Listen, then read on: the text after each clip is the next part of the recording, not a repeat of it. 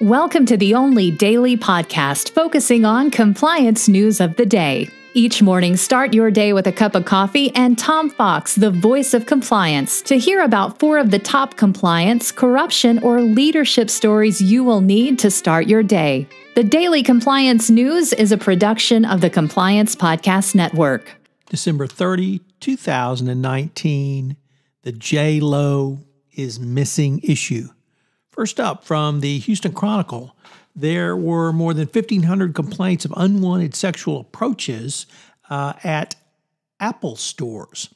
These were made against social networking apps in the App Store, in contrast to where Apple says it predominantly markets a safe and trusted workplace. The complaints about the popular social media platforms that connect strangers in video conversations, known as random chat apps, serve as digital cries for help. The main complaints were were about unwanted sexual advances against children.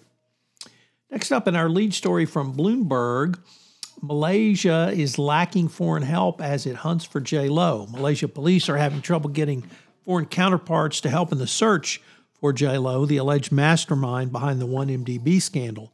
He said that countries have lacked sincerity to cooperate, even denying Low's presence in their jurisdictions, despite Malaysian intelligence indicating otherwise. Police want to bring him back to stand trial in Malaysia. Of course, he is rumored to be in China, and the United States recently struck a deal with him to return almost $1 billion in assets to the United States. Next up, from the Washington Post, a couple of years ago, Lilly was in big trouble for jacking up the price of insulin for no reason. Indeed, having a 250% increase over a 10-year span with despite the fact it was a century-old invention.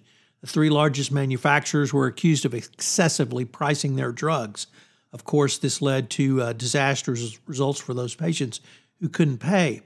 Lilly then said it would bring out an authorized generic of the drug, which would cost some 50% less than the drug. But when Elizabeth Warren and Richard Blumenthal's staffs checked, they found that the Lilly was barely releasing the product for sale, and indeed only 17% of the pharmacies had the product.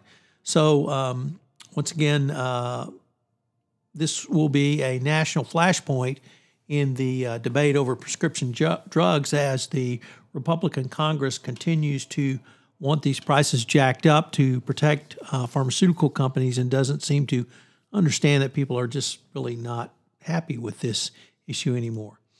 And finally, if you didn't know, let me tell you that January 1, the California Consumer Privacy Act goes into effect. And if you didn't know it and you do business in California or have a business that is under the jurisdiction of this law, you're way behind the curve, but you better get up pretty quickly, as this statute was meant to standardize how much companies disclose about their data mining practice and that what they can release around personal information. So you need to take a look at this. If you haven't engaged counsel to do so, I would urge you to do so. The penalties, although low, can add up very quickly.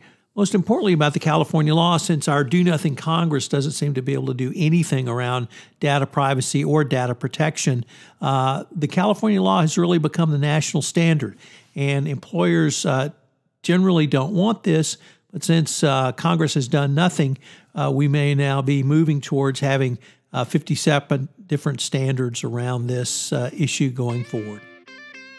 As we move towards the end of this year and indeed the decade, I want to wish you a very happy and safe New Year's from the Daily Compliance News. Thanks for listening.